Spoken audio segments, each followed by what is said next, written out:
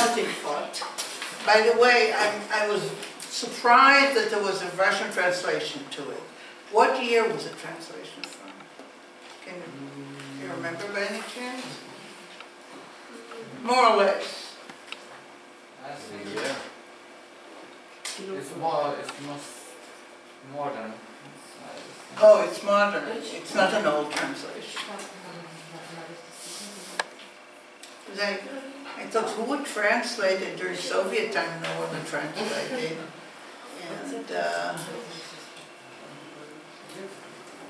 And there's such an attack on the Tsarist regime there that they also wouldn't translate it.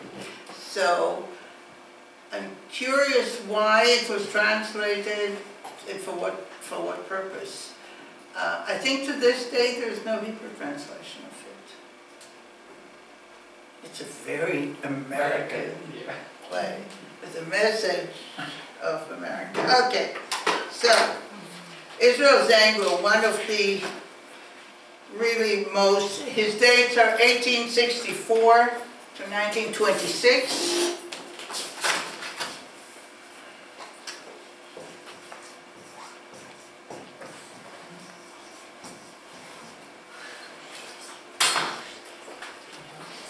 Born and died in London, and one of the major figures of modern Jewish culture and letters and politics. Now it's no longer there, but in the older British Library, when you went in, they had a list of 100 important people who went to the library. That included Marx and so forth. He was one of them. His name was on the wall. So, very much, very important in many respects.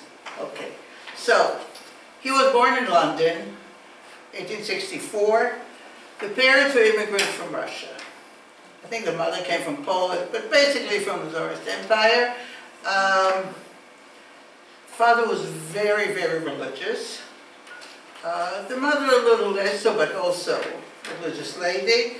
And he was the oldest son, named Israel, and he received very special attention from his father. He would go with him to synagogue every morning, and for his entire life, even though he was not religious later on, he had a very strong feeling for liturgy, for prayers.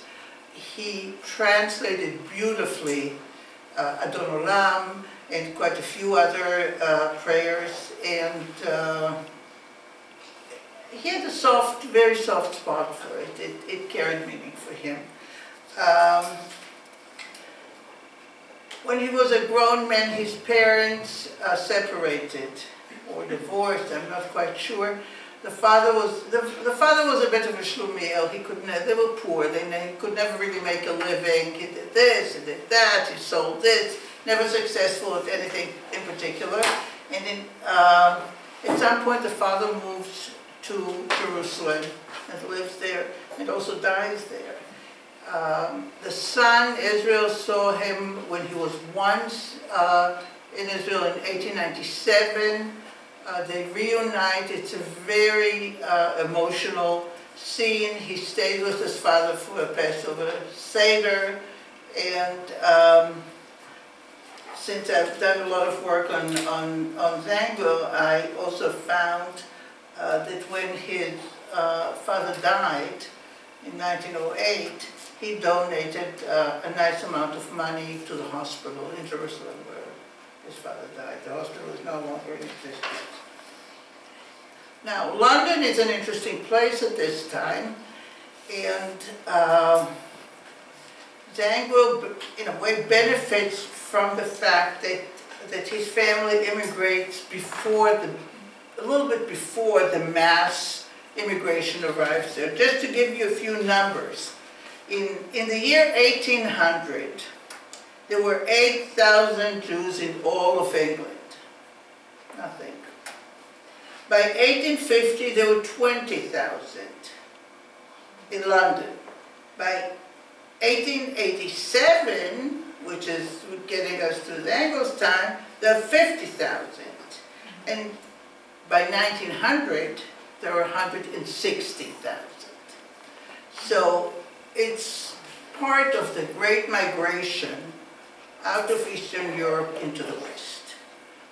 Many of those stayed in London. Quite a few, as I told you before, used it as a place for transmigration. That is to say, stayed for a while and then went to America. We even had a mayor in New York, A. Beam, some years ago, who was born in London and as a little baby came to America. So it was quite common. People stayed sometimes to collect some money, sometimes to see, you know, maybe they can find a life there. Some stayed, some went on. But at the time, London was, after New York and Chicago, the largest center for East European Jewry. So, and the British Empire was, of course, the British Empire, and London was the biggest and most important city in the world. Now, the British Jews, not the immigrants, they were also always nervous about these people who come from Eastern Europe with their kaftans and they're religious and they speak Yiddish and how they behave and this and that. So they created a school that exists to this day. It's a very popular school, the Jews' Free School. Today it's not free, I think, anymore. But it was an excellent school, but the kids were put in uniform, and the purpose was to anglicize them, to erase all these markers of East European Jewry, to turn them into Englishmen. And this drive to anglicize, and of course they had a Jewish curriculum that they had. You know, was like a dual sword. On the one hand, it gave somebody gifted like Israel, and she was brilliant since he was a little kid, really a dazzling command of the English language, and also a kind of claim to a state, to ownership of the intellectual and artistic heritage of England, of Britain. On the other hand, it created a lot of anxiety in first generation, or second generation especially, children, because at home there was Yiddish, and at school there was basically not a fight against Yiddish, but a fight for English.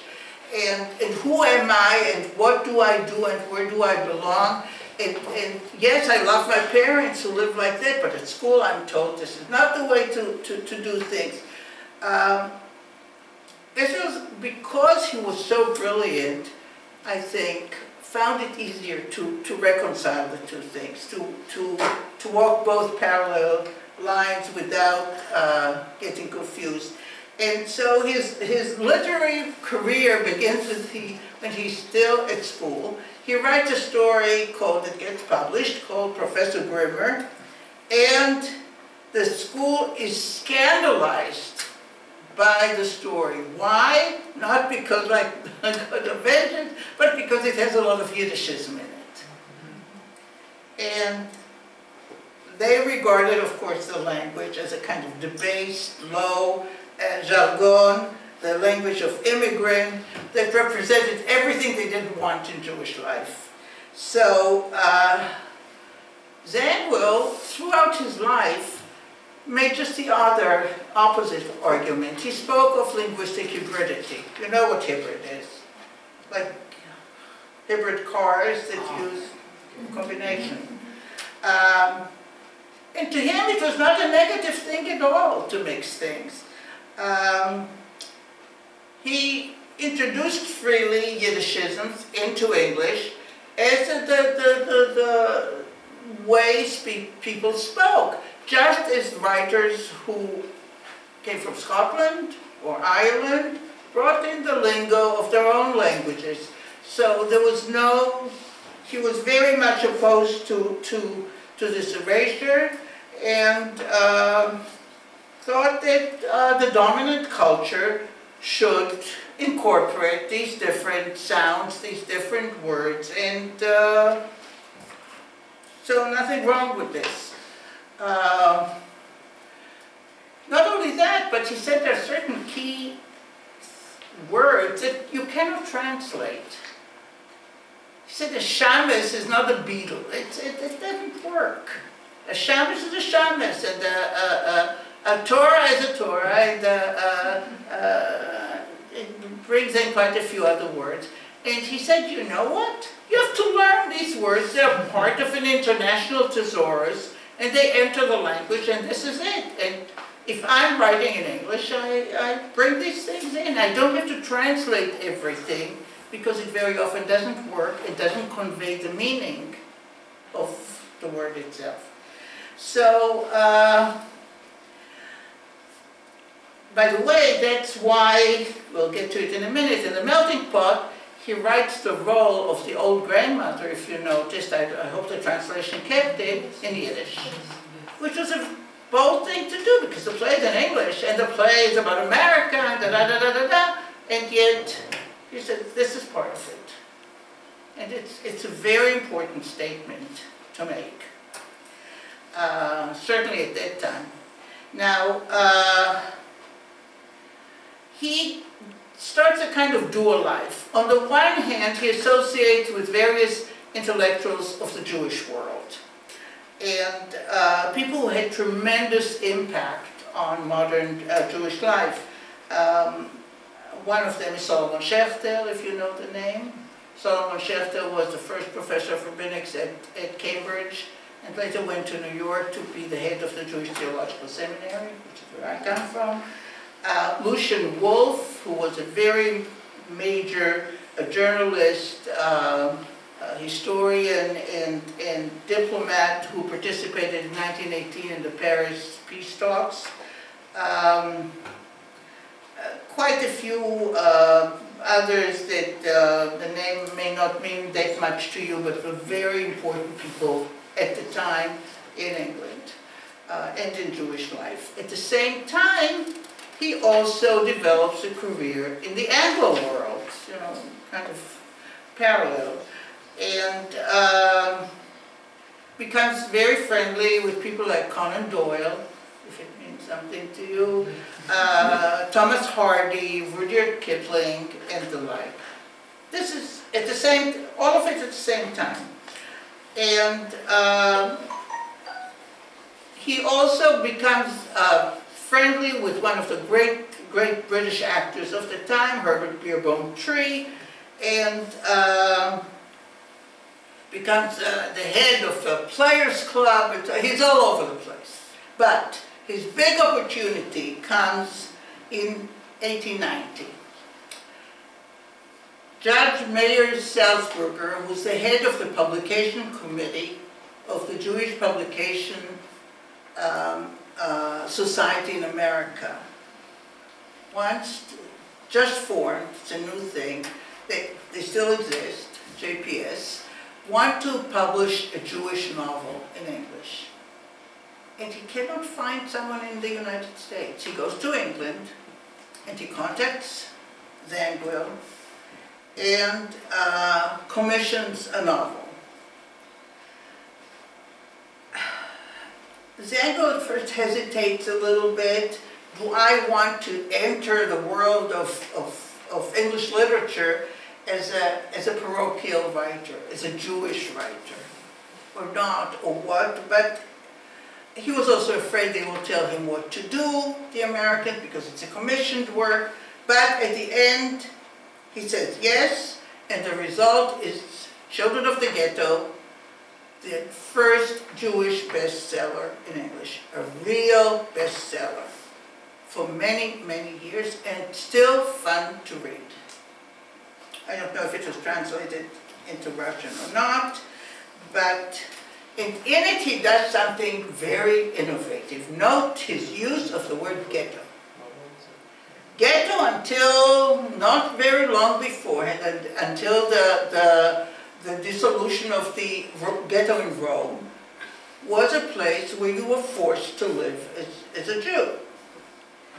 But the children of the ghetto is not about a ghetto in that sense of the word. Nobody forces you to live in the ghetto. He's talking about the East End, which is the equivalent of the Lower East Side in New York. And he uses this academically incorrect term, but in a way that we use it to this day. Right? We talk about ghetto music and ghetto literature, and within a very short while, quite a few things appear with the word ghetto in them. It all comes from him. He changes the meaning of it. I'm not talking now about World War II and the return to the old meaning of ghetto. But ghetto, in what sense? What's a ghetto today? When we say ghetto music, what do we mean? Nothing closed, Jewish and closed, and understandable only in Jewish culture or little. No, it doesn't have to be Jewish.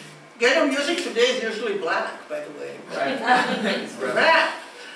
But it's ghetto in the sense of closed. Closed, yeah, it's usually associated with people more at the margin of society, not at the center of it, that live together and create their kind of subculture within the larger culture. And he's really the first one to use it. After him, you begin to have one after the other. His book comes out in 1892 and is really an immense bestseller, not just in Jewish circles, in general. It makes him a real literary star. But you get Abraham Kahn's Yekel, A Tale of the New York Ghetto in 1896. Herman Heilmann, a Dutch playwright, in 1899 writes a play called The Ghetto.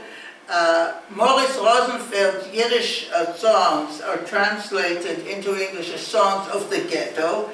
Hutchins Hapgood writes about the Lower East Side, and it's called The Spirit of the Ghetto. So on it goes. And in 1903, Jack London comes to London and further elasticizes this term and calls the entire area of East London a ghetto, where as he sees it, the dominant class confines its undesirable but necessary workers. So the modern use of the word ghetto comes from Israel Zangwill, and that's already a contribution. Now, Children of the Ghetto, writing it, really forced Zangwill to face his own Jewish identity. Who am I? What am I? He was a very young man. He was 26 when the book came out. And in the memoirs of Cyrus Adler, very important American at the time, he comes to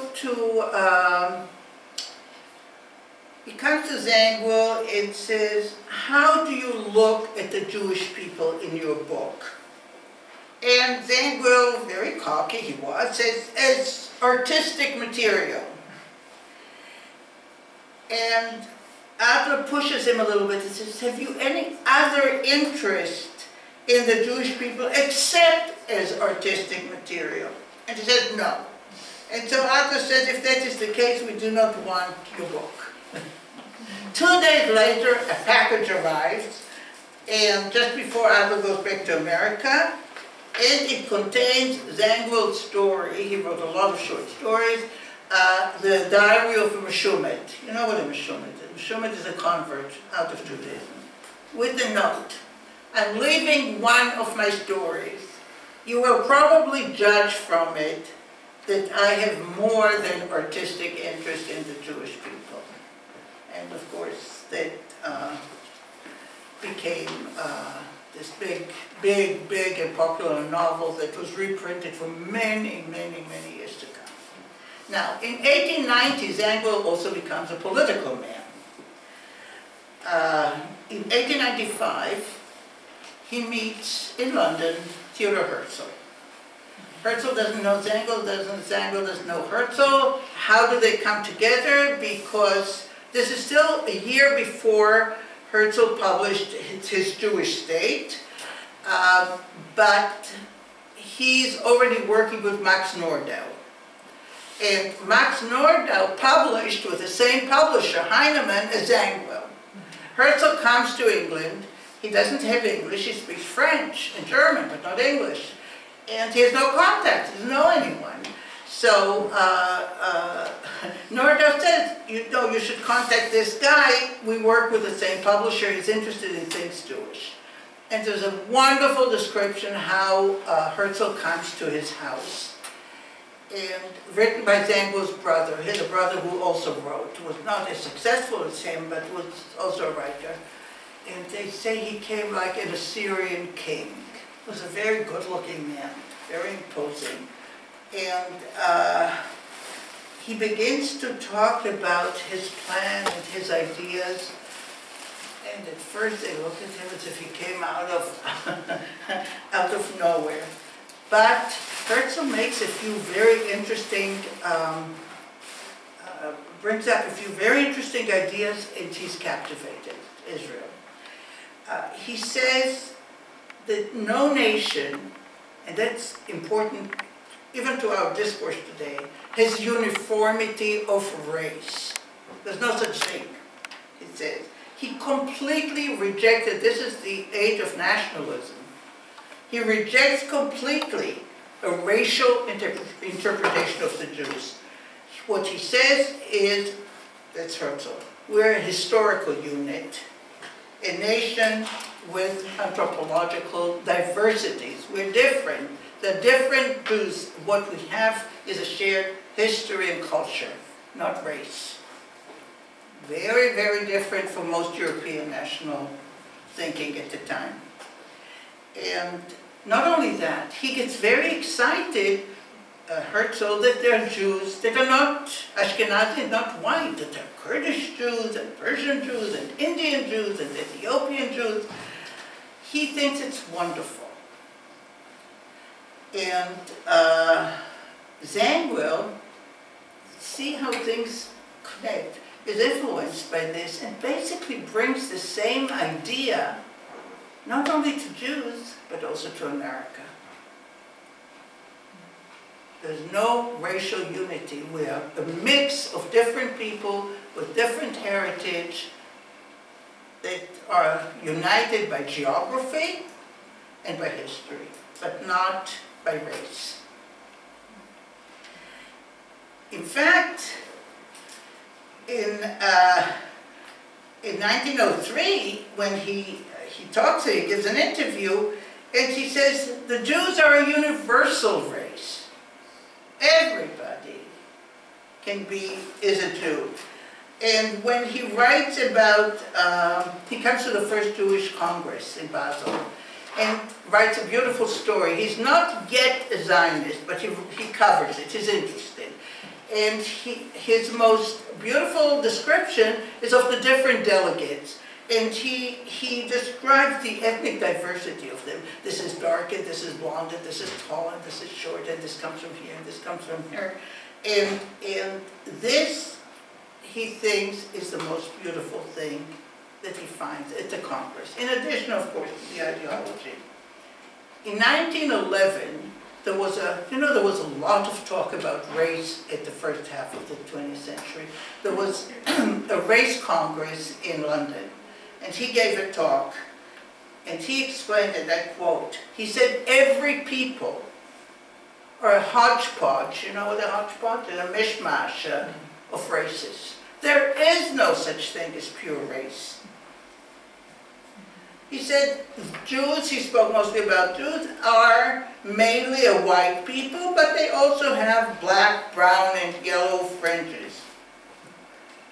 He embraces homogeneity, the very opposite of what's happening in most of Europe at the time. Okay, so he watches, but he doesn't quite join. By 1901, Zangwill abandons this observer's position and joins the Zionist Federation.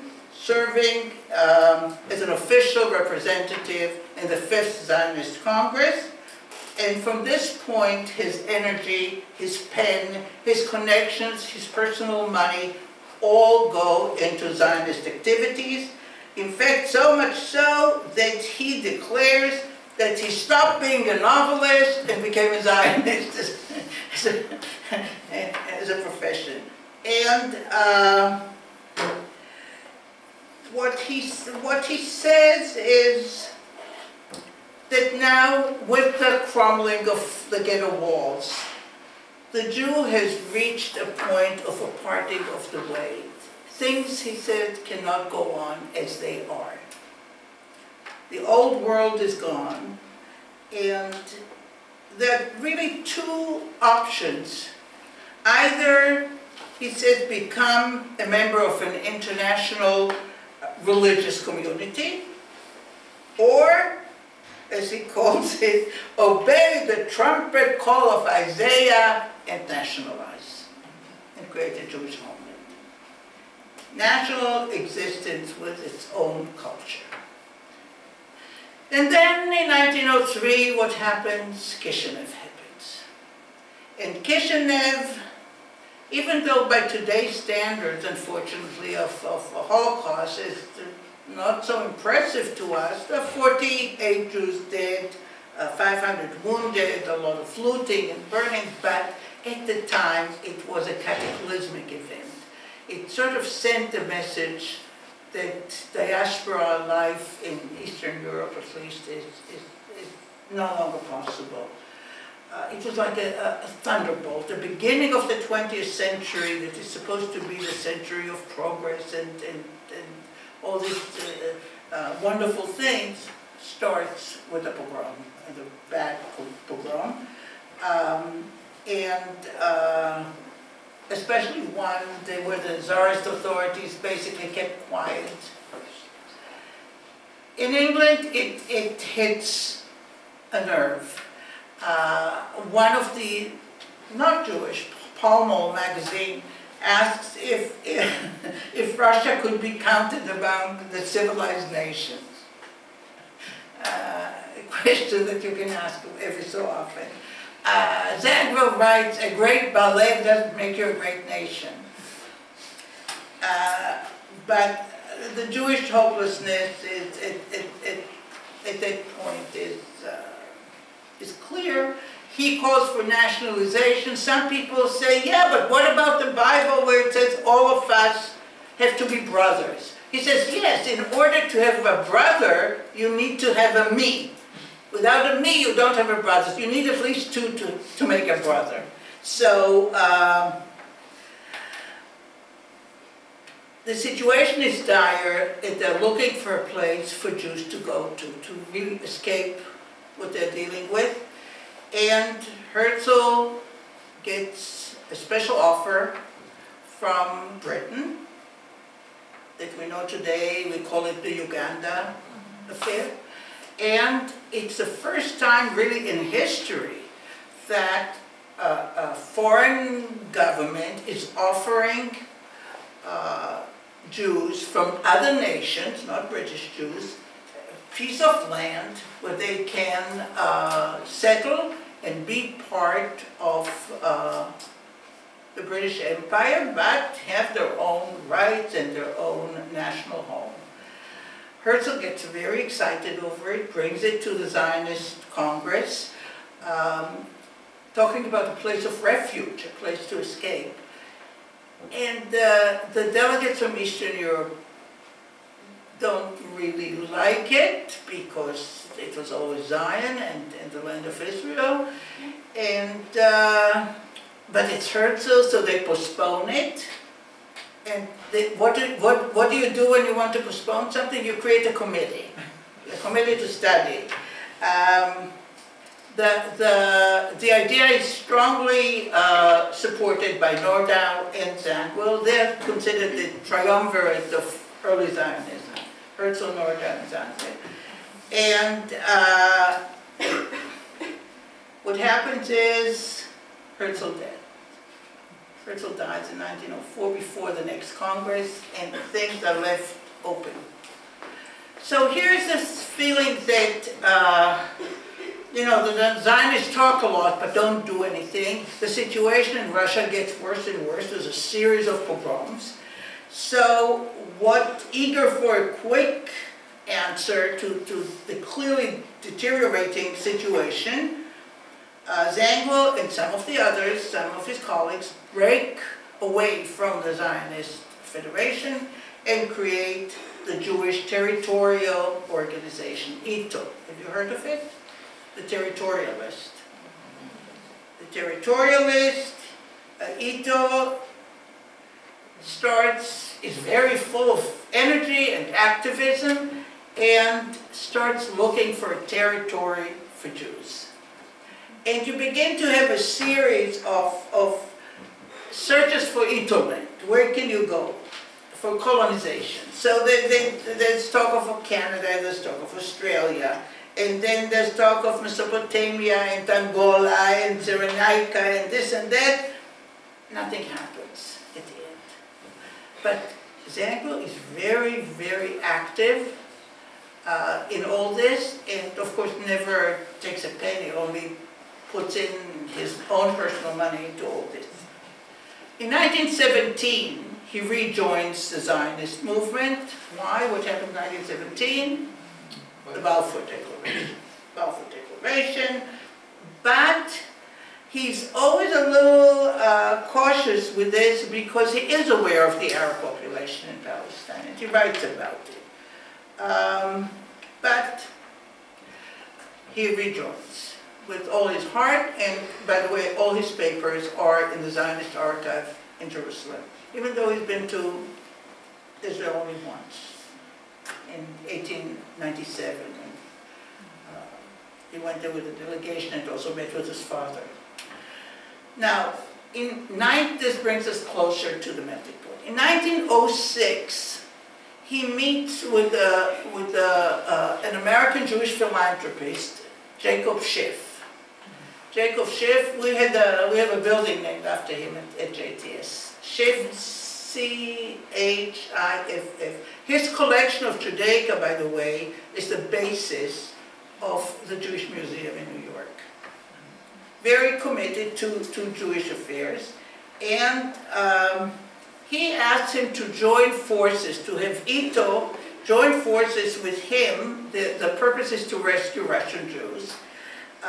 And to organize for the first time, and that's also historical, a methodical system of immigration to the United States, not to the big cities, because there you had slums, and the general population was becoming more and more anti-immigration, but take them to other parts of the United States, and with this comes the beginning of what's called the Galveston Plan. Galveston is a port in Texas.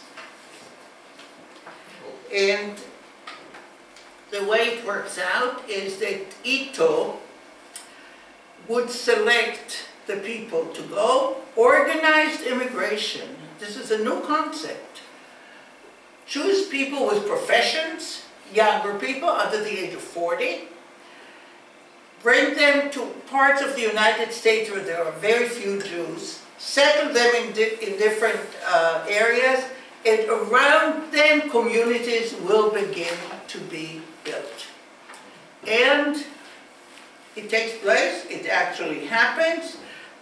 These Jews come to Germany, to Bremen. From Bremen, there they get assistance from German Jewry. They go to Galveston. And at first he hesitates a little bit, but he goes with it for two reasons. One is that it's better than nothing, and B, he feels that it would also give them some experience in terms of immigration, of how to actually really handle it. And so the melting pot is a direct result of this. And he says it.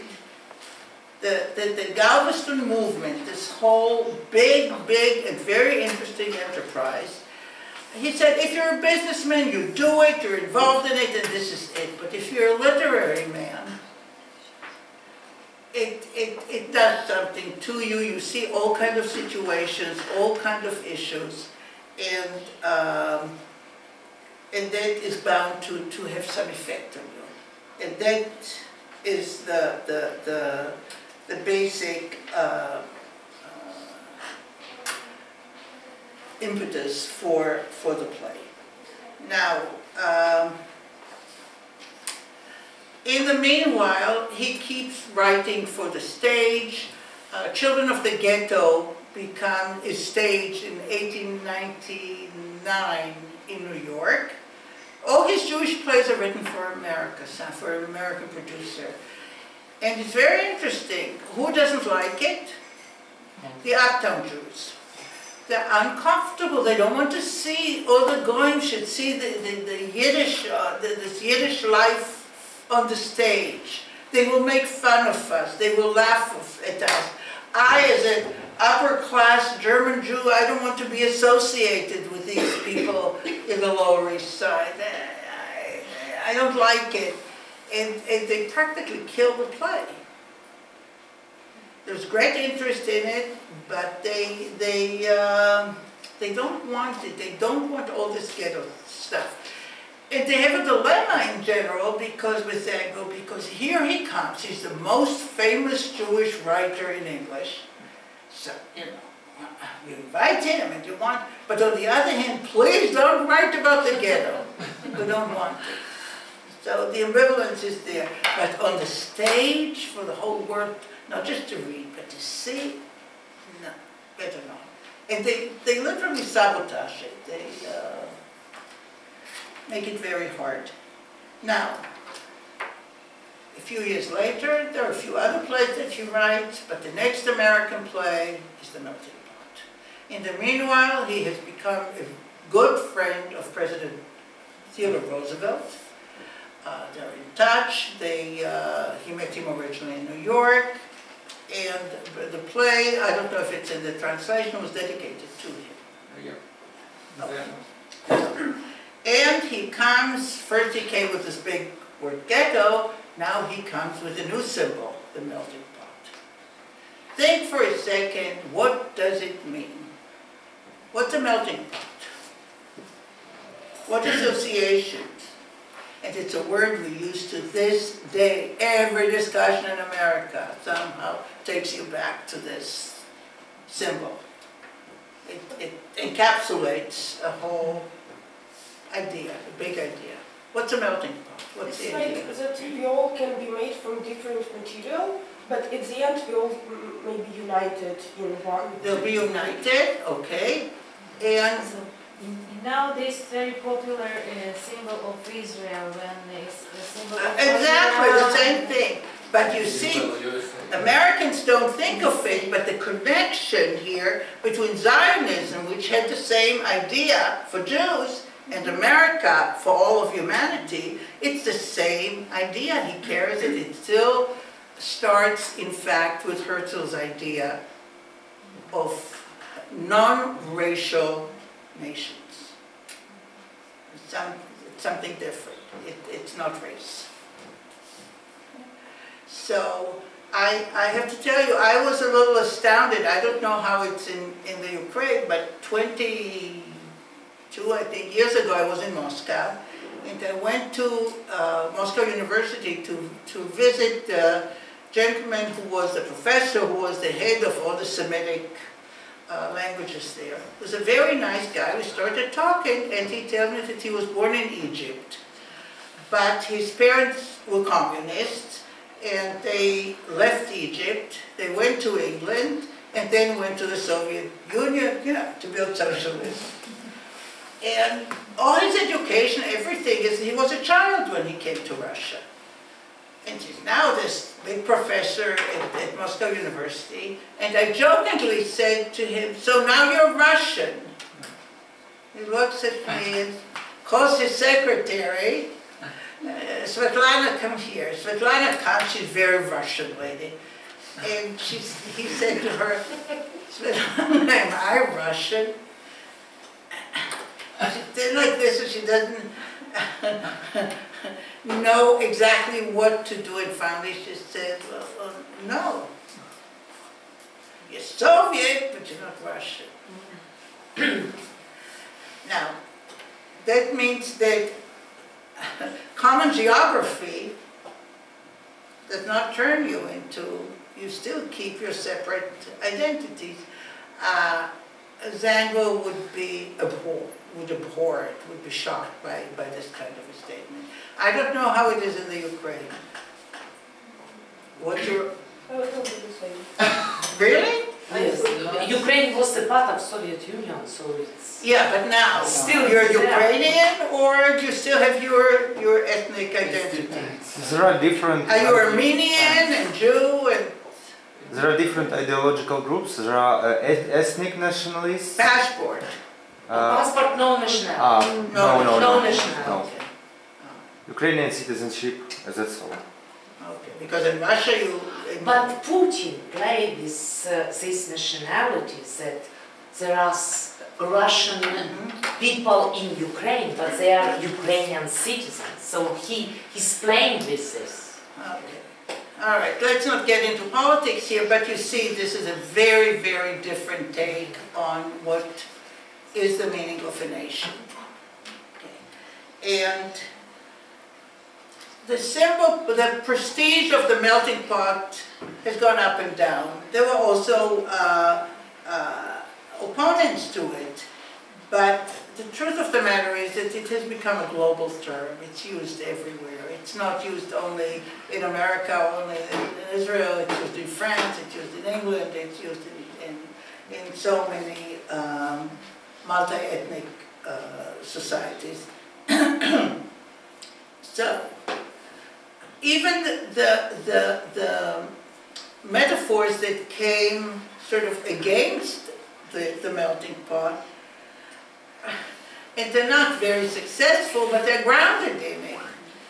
What do we have? We have salad bowl, stew. You know what a stew is?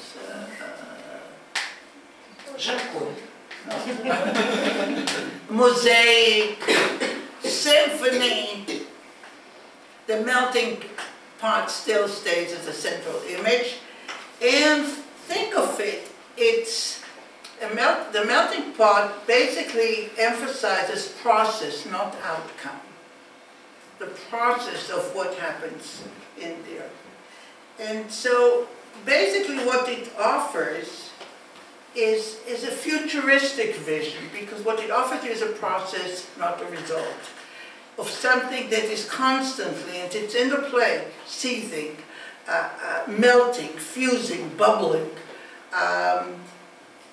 And it has all kinds of meanings. On the one hand, there's something a little medieval in it, right? A kind of, something of the occult. But on the other hand, it also reminds us of a kitchen and home. And so it invokes ideas of food and of nourishment and of magic, of all sorts of things that we can smell and hear and taste. And it's very rich in symbolism. Now, basically, Zangwill's rhetoric of immigration is embedded in the Exodus saga.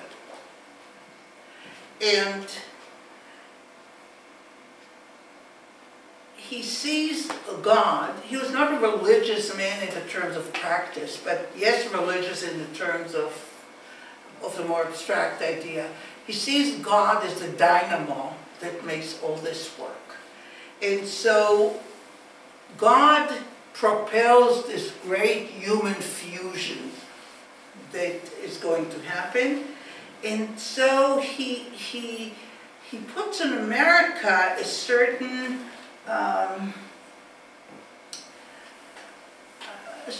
idea that you hear also quite often there, that it's providential, that God is somehow guiding.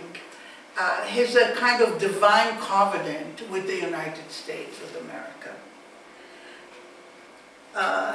This is a kind of religious, mystical aspect that some people like to dress, but it's certainly there. Now, some people don't like the idea of a melting pot because they say, like Henry Ford, in his factory, had a pageant of a melting pot. So what would happen there? People would come dressed in their different national costumes, and there would be this big pot, and they would come out of it all dressed the same, all looking the same as Americans. Zangwill hated this idea. He said, I never meant it to be a complete loss of self. Not at all. I don't want America, he said, to be like China. Meaning, not very nice to say, but everybody looks to him at least the same. I don't want monotonous millions. It's a process where one affects the other, where things merge, and are constantly in the state of flux. It's interesting to note for a moment the changes in the play's title. Originally, he wanted to call it The Mills of God. Mill is where you make flour. So again, the idea of mixing, of distilling into food. Then it didn't work, so he called it the crucible. The crucible is a similar idea. Thank God he didn't use it because Arthur Miller wrote a play many years later called The Crucible. Then he wanted to call it the God of our children. And finally, it ended up with the melting pot. I saw the manuscript where he literally erased the title and wrote the melting pot by hand on a typed manuscript. The timing was perfect, 1908. There were massive waves of immigration from Eastern Europe and from Southern Europe. And there was tremendous attention given to it, and there was the need for some word that would somehow, an image that would sum it up. Because everybody felt that the fabric of America is changing. And somehow this melting pot imagery encapsulated all these different ideas that were around at the time. And it's been with us for more than 100 years. So the idea of melting, just a second, in a way it starts earlier. Already in the 18th century, there's a Frenchman who comes to America, John de Crevecoeur, and he writes a famous essay, What is an American? And he says, as an example, the grandfather was an Englishman, his wife Dutch, his son married to a French woman, with the couple's 4 sons married to wives of different nations. And this Frenchman said, here individuals of all nations are melted, that's the word, into a new race of man, whose labors and posterity will one day cause great changes in the world. This is still in the 18th century. Later on,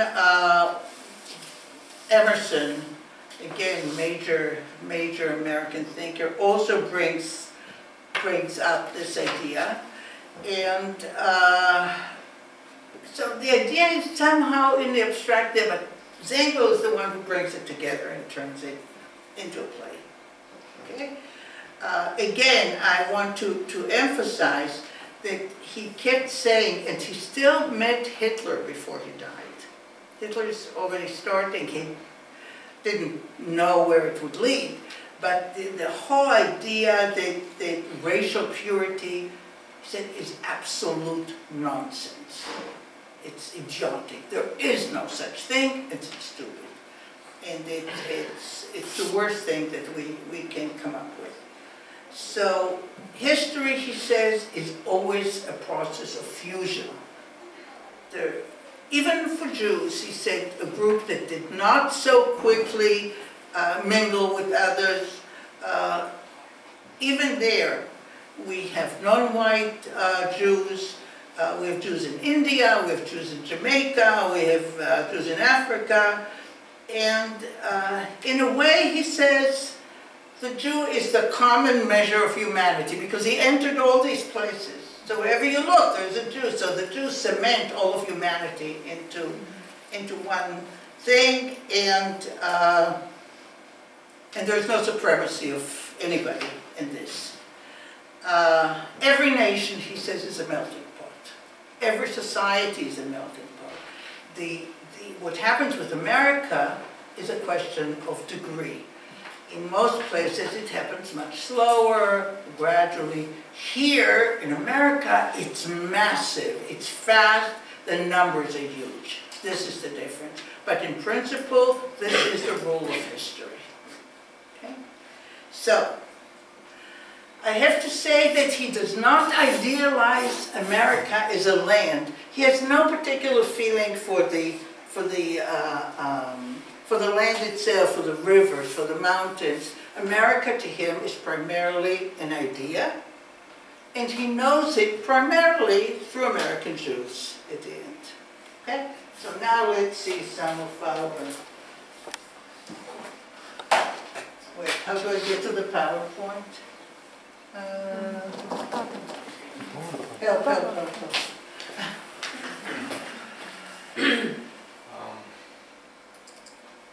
Okay, so this is Israel Tango when he's young. Beautiful he never was. But here is the year he died. An older man. This is my book, and this is a caricature of him that appeared. The melting pot. This is, well, it's not a pot, it's a cup, and it's long, not long, but quite a few years before Zangwill. It's not called that, it's called the ones that do not melt. And who are the ones who do not melt in America? This is from a magazine called Puck. Who doesn't fit in? White people?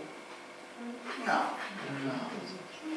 You see all the different people there. There's the one who doesn't fit in. Doesn't see The Irish. Irish. Not the Jew, the Irish. Things have changed since then. Okay. Here we have some pictures from the production. This is the British production, which was very successful. I have no pictures from the American production. You see at the entrance, this is when he just comes home. What do you notice there? On top of the door, American flag. and what's on the door itself? A mezuzah. Oh, correct. This is the mixture.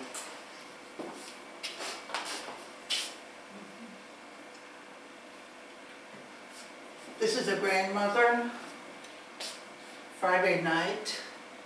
Again, you see the Jewish candelabra there.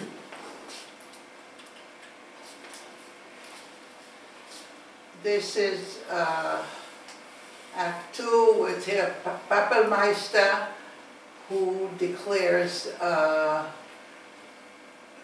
David Kechanu, we'll get to in a minute, is a great genius. And this is Quincy Davenport, the one real American of the play who's the greatest idiot and shallow and irresponsible man around. So, all the others are immigrant. Papelmeister is German, Vera is Russian, the others are Russian Jews, so.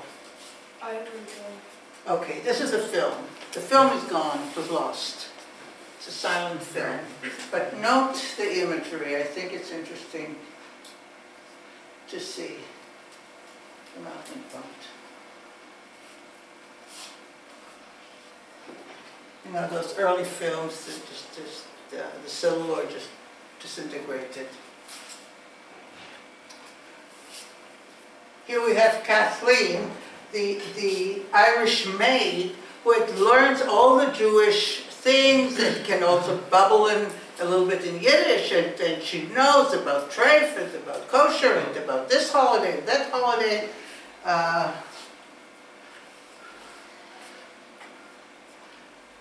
Well, guess who this is? This is the Baron, the Russian Baron, and his Frenchy wife, and Davenport, who Asked for marriage. does he look like a Russian Baron? Not so. No. Ah. This is the final scene, which we'll read, and you see this is all the way up. You see the New York Harbor, and what you see here, the Statue of Liberty, the symbol of America.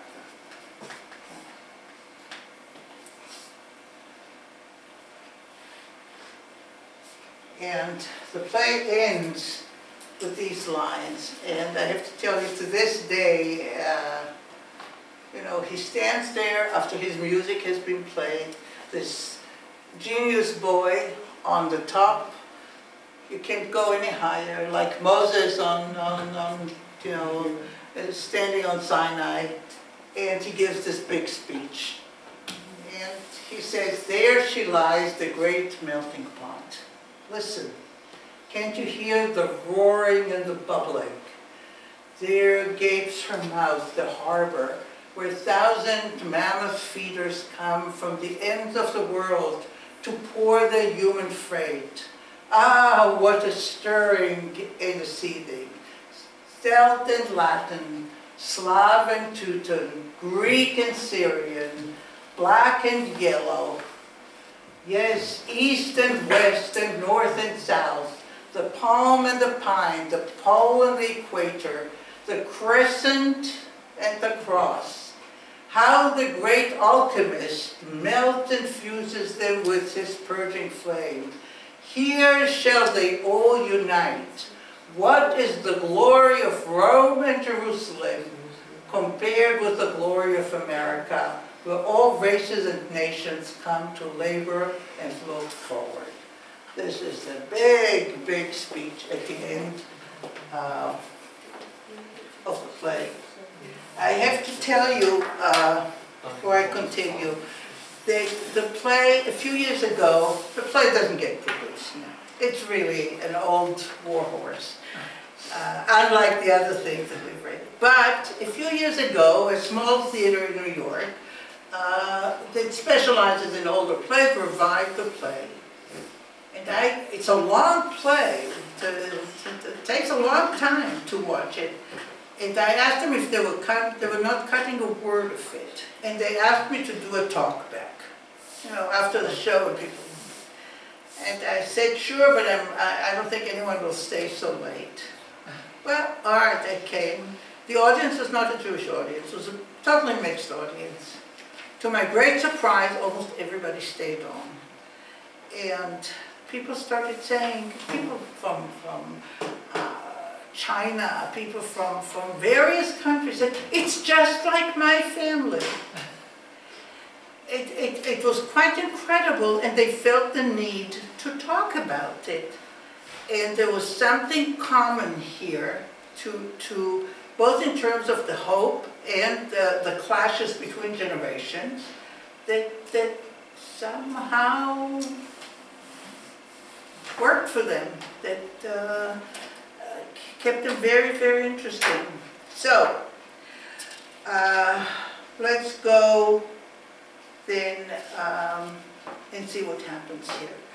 One of the things, for instance, that are a problem there is intermarriage. Intermarriage in the play is an interesting phenomenon. First of all, it's not between a Jew and an American. It's between two previous enemies. Between a Russian Jew who lost his family in the pogrom, and himself is also physically hurt by it, and a Russian aristocrat who left Russia, came to America, rebelled against her family, and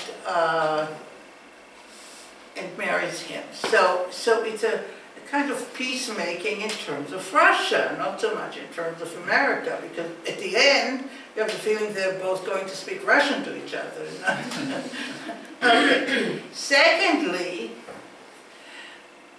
it's interesting because he is the one who accepts her, and not the other way around, as used to be the case with intermarriage. Intermarriage between Jew and Gentile would normally put the Jew in a kind of lower position, and it would be the Gentile who accepted the Jew, and not the other way around. Not here. Wait, I'm looking for my page numbers. So, here it is. Okay. Second.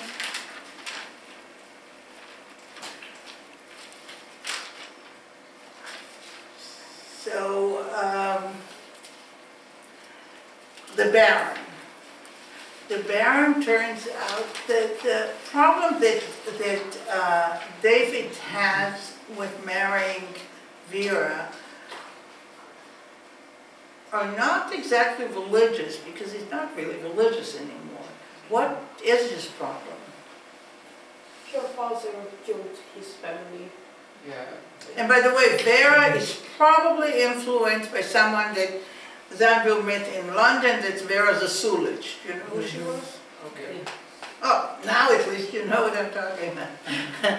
Okay, so Zasulich never came to America, but Zasulich was also very pro-Jewish and made sure that the Kishinev pogrom is fully written up, and that nothing anti-Semitic is written in the paper that she was involved with.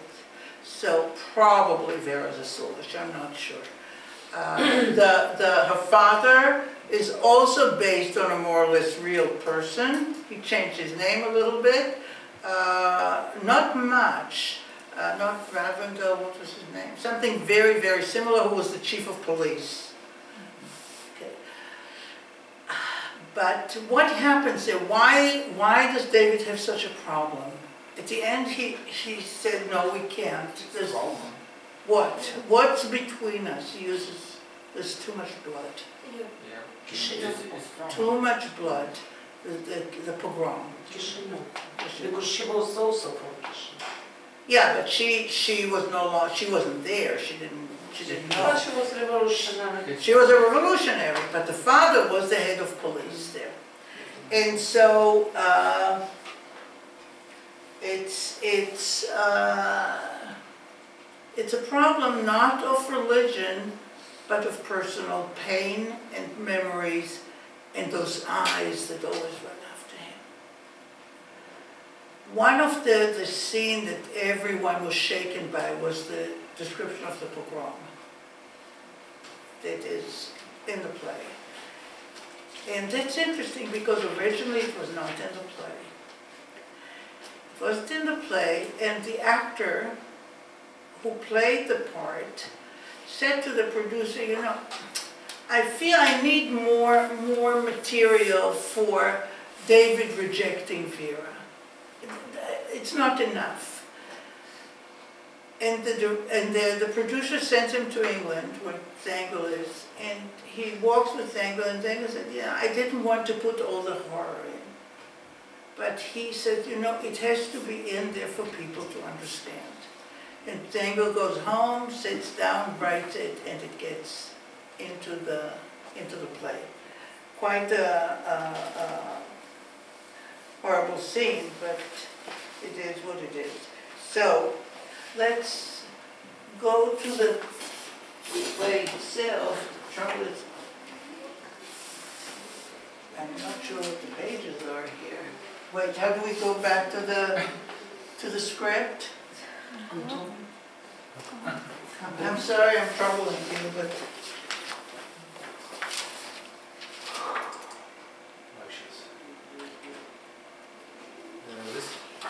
no, that's not. Okay, this I showed you, no? No. Oh, No, this is from the PowerPoint. This is not to take away. Don't be so funny. Just to show you how ingrained this image became in American consciousness of the melting pot. Here there's nothing Jewish, of course, but it's just a postcard that I found from around the First World War. Okay, so let's go to this. Okay, so this one. Look at this.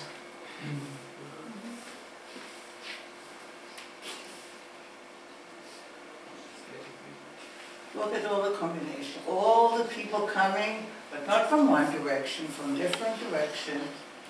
Here we have the Statue of Liberty with the text written by a Jewish poet, of course, you know that, Emma Lazarus. And here we have this melting pot. It's quite a powerful image. It's like red stripes. No, they come from different paths, from different ways. Any comment on this? This is like an American flag, red and white stripes and blue. In a way, this.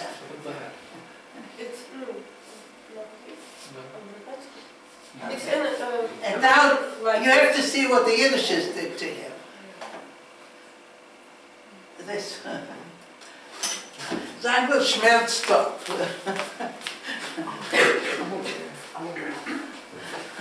That a little funny. He looks like he was very thin, like a undernourished cook, a chef who stands there and stirs the melting pot. So the play, of course. Let's go to the play for a second. The play created quite a discussion because people said, wait a second, this is this gung-ho Zionist nationalist. The question was raised, how can this Jewish nationalist, this firebrand Zionist, write a play about America? It doesn't fit. Well, the explanation comes from his view of Judaism of the time.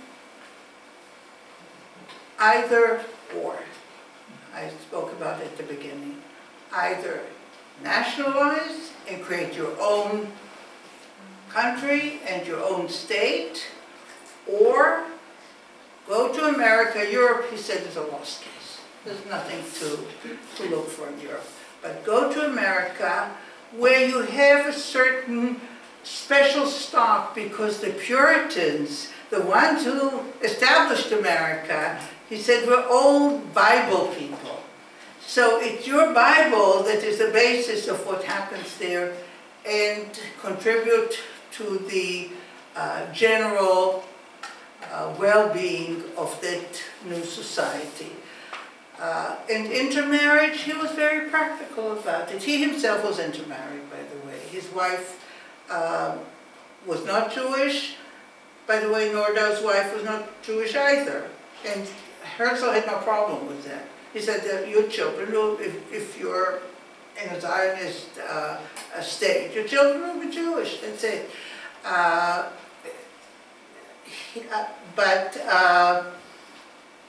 He also said, look, in this modern world where Jews and non-Jews live together and interact, and we're out of the ghetto, the walls of the ghetto have fallen, you cannot avoid it.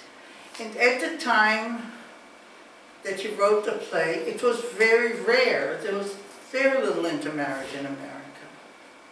But he really, in this sense, he was a prophet. He really saw where things were going. He understood modernity in a way that many of the people of his time did not.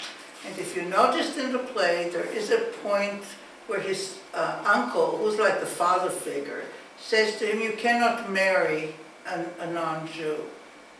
And he said, well, in that case, you should have gone to become a Zionist and gone to the land of Israel and not come to America. So these are the two venues that he offers world Jewry at the time. And I have to say that in many, many ways, he was right. Many of his predictions happened. The one thing that he really did not foresee is Nazism. I don't think, and I honestly think that had he lived longer, at the end he simply collapsed and died. But had he lived longer, his voice was heard throughout the world.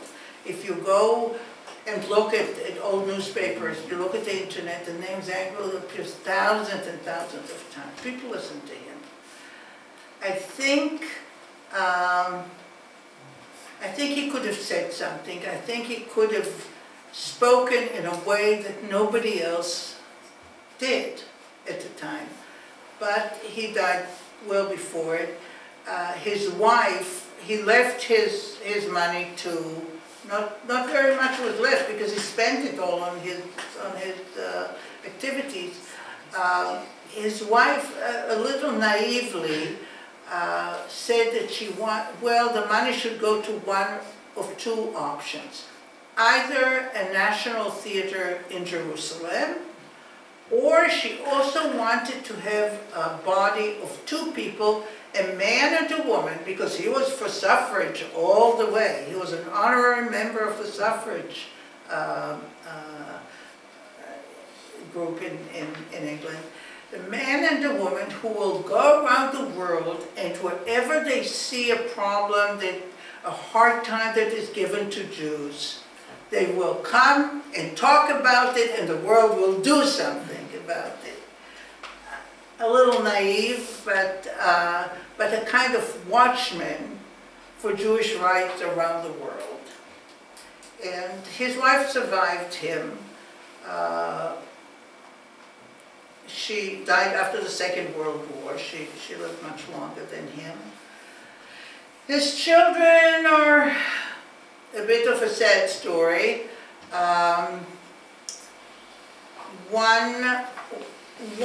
The older son that they had, and it was a very happy marriage, he and Edith. She totally supported him, and she herself became a very flamboyant Zionist and spoke in Zionist conferences and so forth. The oldest son was an engineer and went to South America, where he married somebody with a very Spanish name, non-Jewish, and then ended up in Texas. And there are remnants of this family to this day, but they're all mixed. The daughter had a mental breakdown and spent the entire Second World War in a sanatorium in Switzerland. And the youngest son became a professor of psychiatry, very well known in Cambridge. And the story that I was told by family members, it does not appear in books, was that he also married out of the face. He married a non-Jewish woman, had a baby, and the baby was about to be christened. And just before the christening at home, there was a fire, and the baby was killed in the fire. It was a horrible scene, and then he had no more children. But a member of the family said to me, you know, if some sort of force came out and said, the grandchild of Israel Zangwill cannot be baptized. I don't know. But the family is still around. I met the son of his brother in London, and we spoke on the phone, and I said, well, how? No, I didn't say it. I then thought, oh my God, how will I recognize him? Like this. He looks just like him. Took me 2 seconds to realize it was him. So Zangwill is still very much a name to be reckoned with. In a way, he, as I used to say, he fell a little bit into the ocean, because on the one hand he's British, But on the other hand, his important work is about America. So, but he's not American, so it somehow doesn't fully fit. And it's interesting that after the war, his son, the one who was a professor at Cambridge, had to decide what to do with all his papers. There were tons and tons of papers. And the decision was to give it to the Zionist archive in Jerusalem, which is where most of his papers are located. Of course, you go to libraries all over, you find them, but correspondence with all kinds of people. But that, he felt, was the right identity, the right place for his father's memory. So this is the story of Israel Zangwill, and those were the three people who stood at the very beginning of the Zionist movement. The three: Herzl, Nordau, and Zangwill. And they all have streets named after them in Israel. So, okay, questions about the play? Why does the melting pot have so strange structure? Yeah, why every chapter begins with the, it repeats the previous chapter? Like, in Russian translator, no? Oh, that's interesting. No, not at all. Oh, no, here, I have a play. Not at all. No.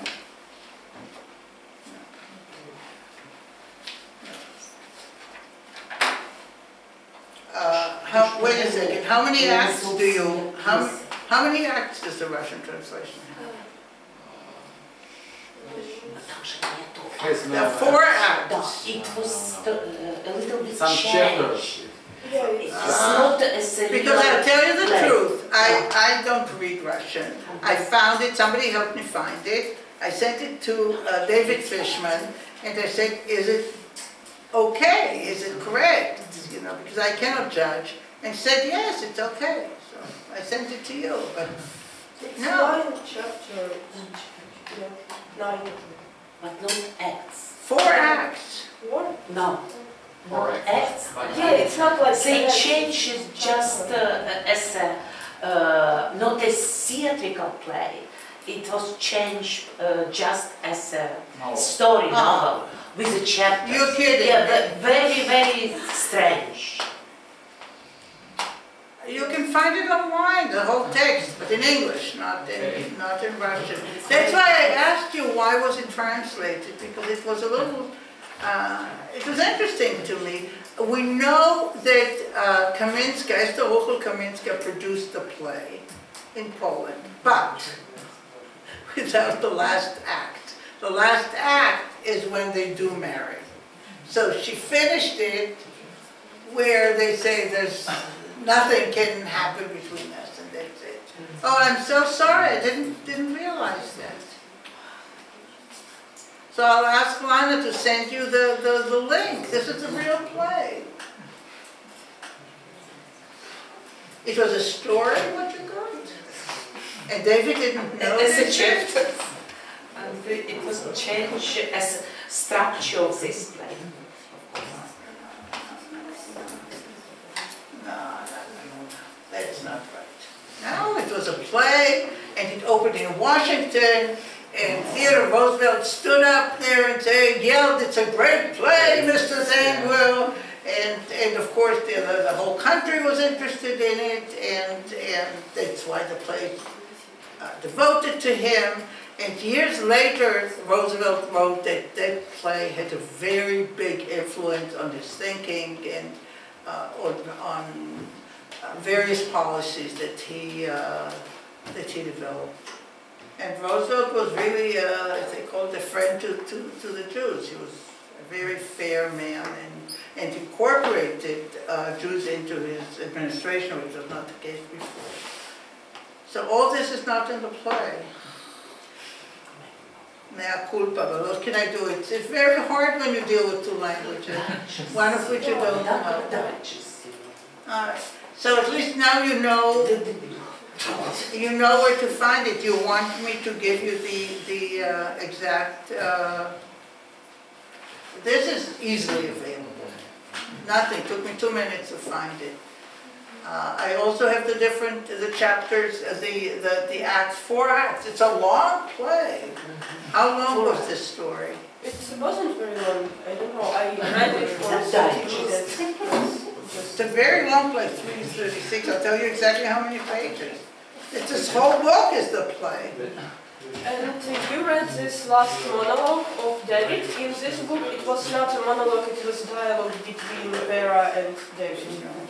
It's this very short. It starts at page 269 and goes to page 363.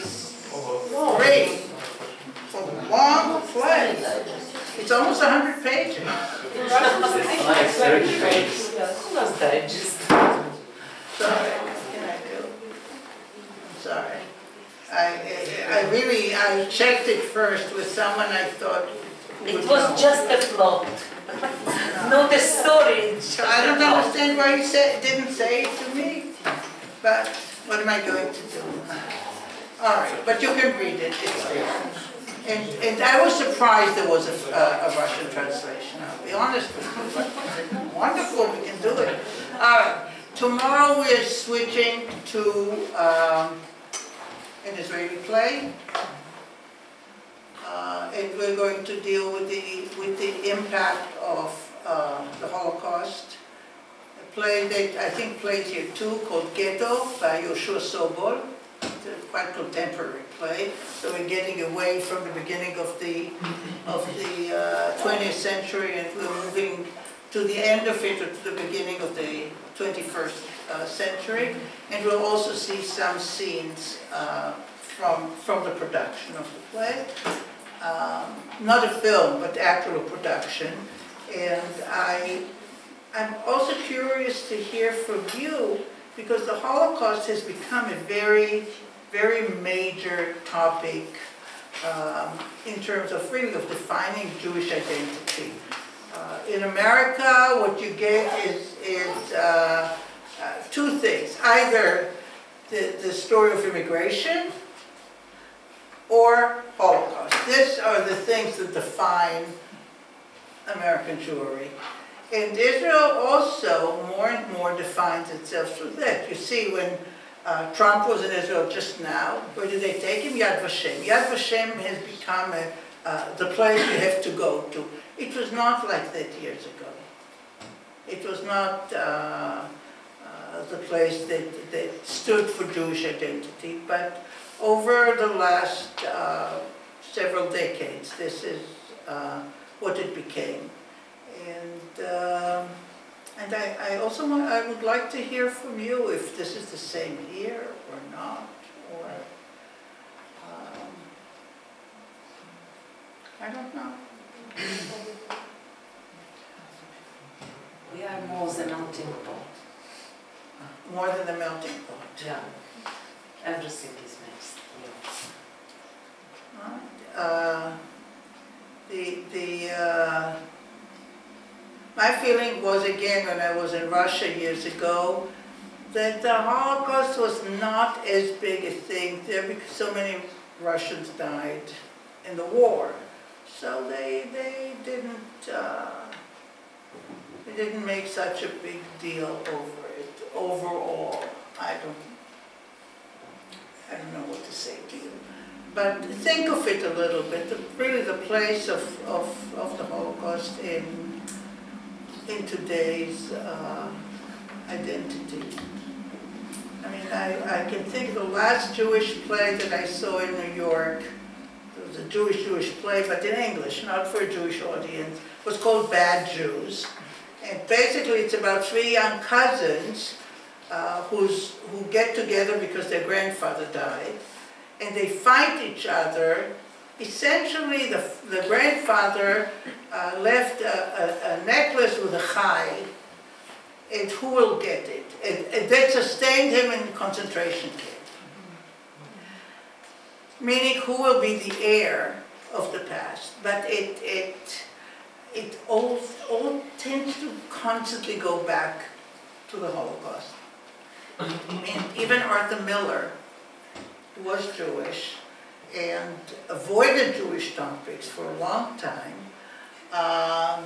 When he starts writing about things Jewish, he writes Broken Glass, which is not exactly about Holocaust, but the trauma of seeing pictures from the Holocaust. So I don't know if there's Ukrainian theater on that deals with it or not. I don't know, you know more than I do, obviously, a lot more than I do. What is the place of it in conversation today, in culture, Here it just begins. I'm sorry? I would say that here in Ukraine, Holocaust just begins to take his place. People just begin to talk about it. Yes, but also Ukrainian have their own tragedies, yeah, like Holodomor, and also a lot of people, and that killed in the war. Yeah, so maybe here also Holocaust is not on the same place as it's. Because I saw that in Germany they're obsessed with it, and another country in a way are obsessed with it from a different angle is Poland. And Poland is constantly talk about Jews and about unbelievable. In fact, I was in Poland last year because in Gdansk, in the National Museum, there was an exhibition called, guess, Dybbuk. The entire museum was devoted to it, but the Dybbuk became a much bigger topic, and the people who were there were mostly Poles. It was a conference and they invited me to talk. And they said to me, everybody in Poland knows Dybbuk, everybody knows what it means. And in a way, the Jews who were no longer there because of the war became the Dybbuk of Polish society. They can't get rid of it. They keep going back to it, they keep talking about it. And the word Dybbuk, they said, is so common that even in some instructions for children how to behave, and I don't remember all the details, but basically they had a character called Dybbuk. Maybe because of movie. In 1937, it was a Polish movie that Dybbuk. Yeah, but it was a Jewish, but a Jewish-Polish movie. But Polish production, and it was very successful in Poland. Yeah, until 39. But, yeah. So when Yevtushenko wrote about Babi Yar, was there anything here it didn't create? No, we've got a memorial center, but it was built just a year ago. A year ago? Or a year or two, maybe. So it's new. A few years ago. What we had before that every year they have ceremony, but it was local Jewish. We have here Jewish ambassador, Jewish embassy. They usually do all this ceremony, and we have a lot of Jewish organizations that they study Holocaust, and also we have a special program for children, for teachers, Jewish and non-Jewish teachers who study Holocaust and who teach Holocaust to un-Jewish children. And we have a lot of programs in Ukraine that involve Ukrainians to study Holocaust, and maybe I agree that it's something new, but it's new maybe 10 years before. So it's not just a year, but the last year it was a great because of all this Maidan. It became very, very in Ukraine, Russian media want to tell that Ukraine is anti-Semitic, anti-Semitic society, also because of all this Holocaust, that Ukrainians took part in Holocaust. It was a lot propaganda, and Ukrainian government wanted to show that it's not true, because it was the people in Ukraine that it was a righteous of the nation that helped Jews, and also maybe this year, last year, it was a great ceremony in Babi Yar with all the government, with maybe many European countries. The government came to visit Babi Yar, and it starts a big. It's not new beginning, but it's the first time that it was a huge ceremony, and they said that it's a part of Ukrainian tragedy, not a Soviet, as Yevtushenko said, it's like a Soviet tragedy, but it's really Ukrainian tragedy. So it's always. I'll finish with a little anecdote from yesterday. I sat with Irina, and she showed me pictures of various documents and things from the museum. And then she shows me a picture of a crystal vase, a small vase, nothing particularly special, you know. We were at this museum. And she tells me that the vase was given by Michoels. You know who Michoels was? When he came to Kiev, he gave it to the local head of Kosset, and the vase inside was filled with seedlings of various plants, of various flowers. And Michoel said to him, which I'm sure he was not supposed to say, take it and put it in Babi Yar, so these things will grow there. As a commemoration. So it's quite a story. I'm sure his bosses in Moscow would not like to hear it, but he did it. Yeah. All right, guys. I'll see you tomorrow. Thank you very much.